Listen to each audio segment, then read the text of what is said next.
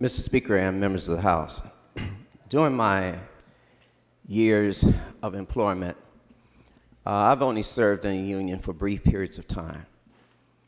When I was in high school, my senior year, I became an employee at Kroger's grocery store, and also worked there my freshman and sophomore years in college, and I belonged to a union.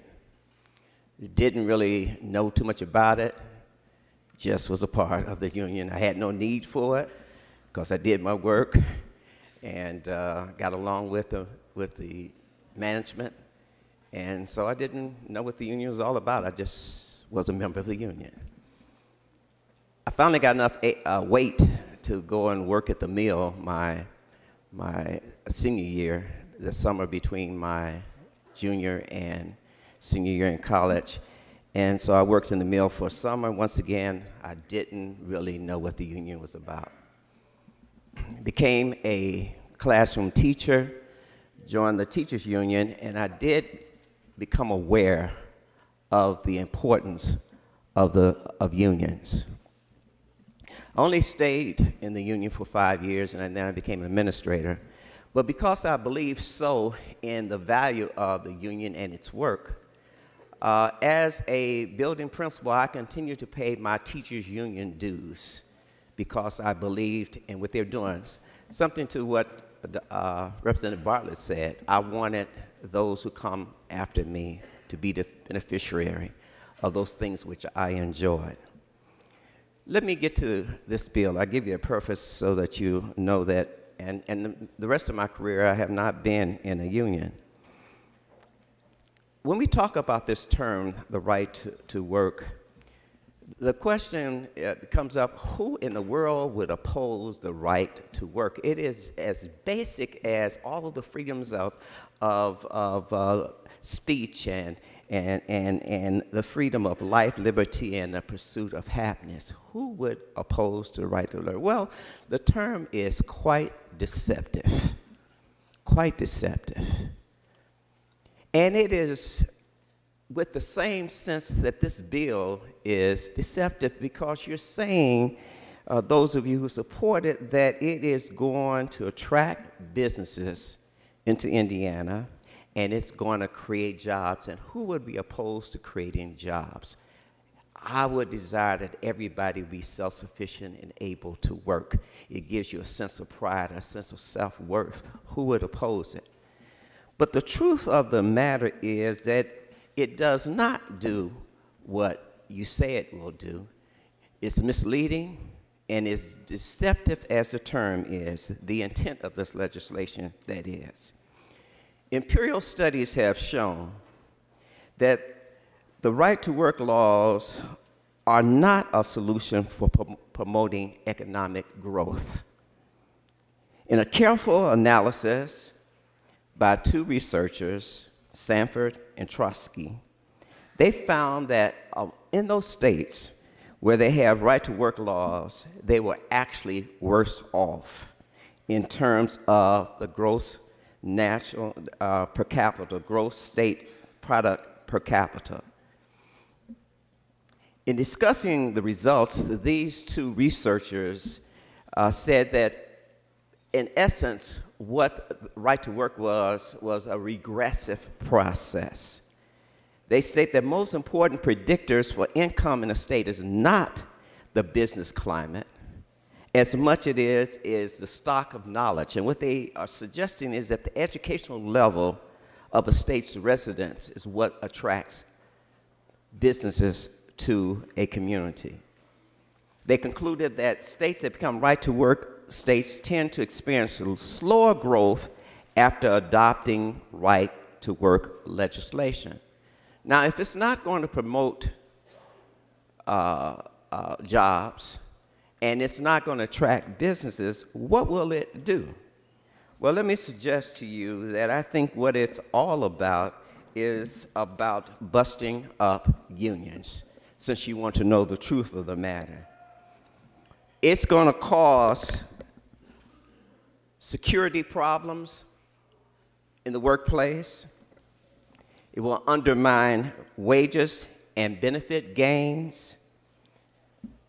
reverse positive working conditions, making them into negative working conditions, slower the growth, and negatively affect retirement for those persons who are working. The research also shows that those persons who are with unions provide benefits for those persons who are non-union members. And I can attest to that personally.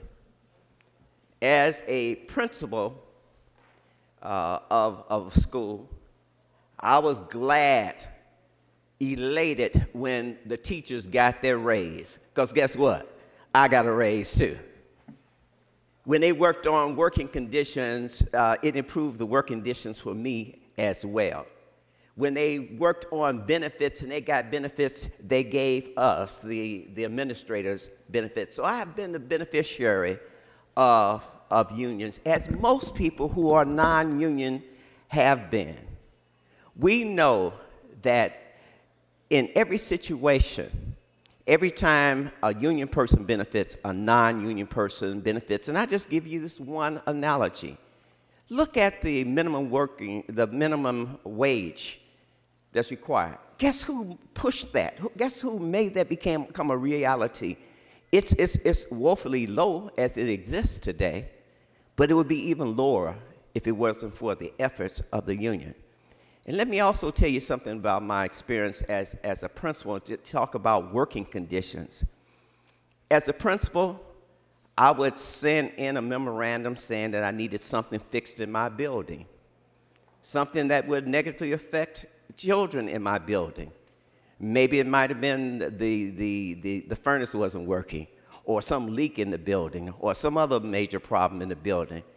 And it would go for months and months with no attention. Nobody would come out to do anything about it. You know what I would do? I would go to the union and tell them to file a grievance on it, and then it would get fixed.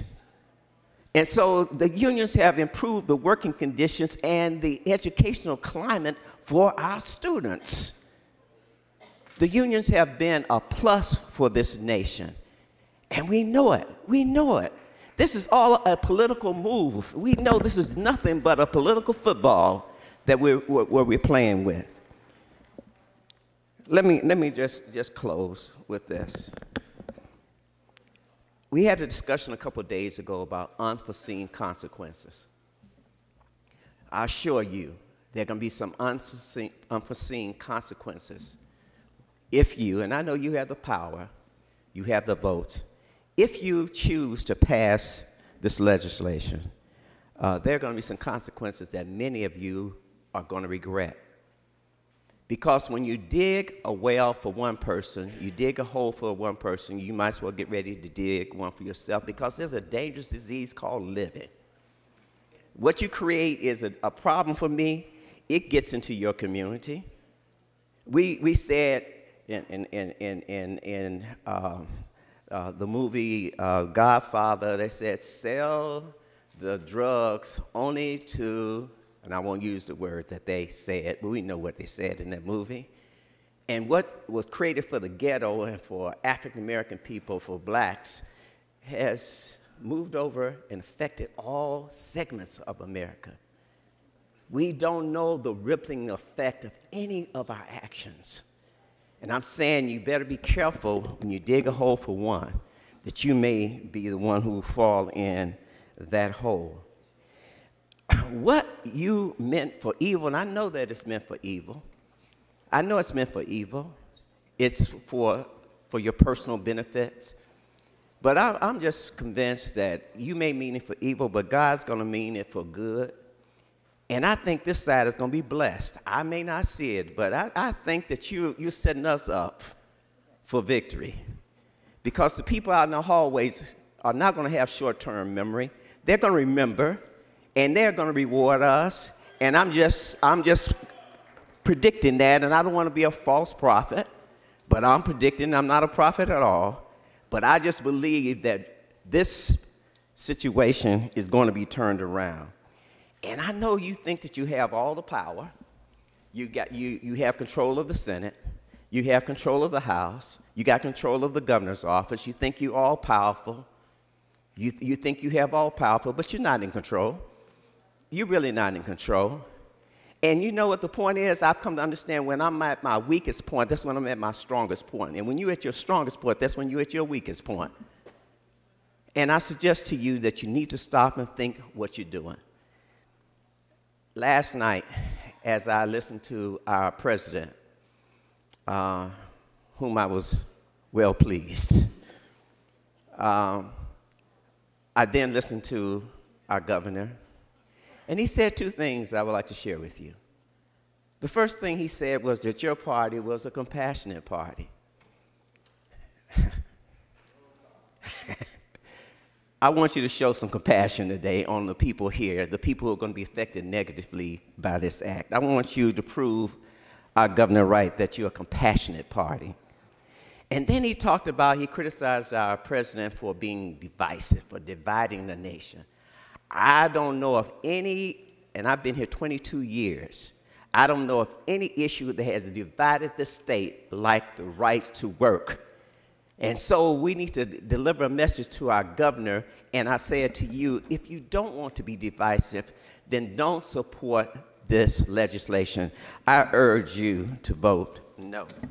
Further discussion, Representative Porter.